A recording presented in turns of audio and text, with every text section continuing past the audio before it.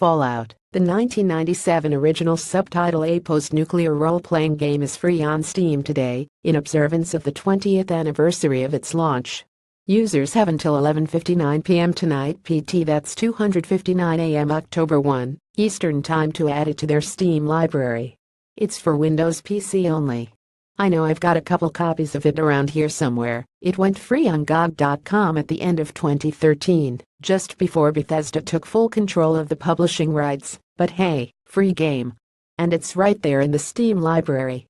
And for those who didn't start with the series until 2008's Fallout 3, this is a great time to see where it all began.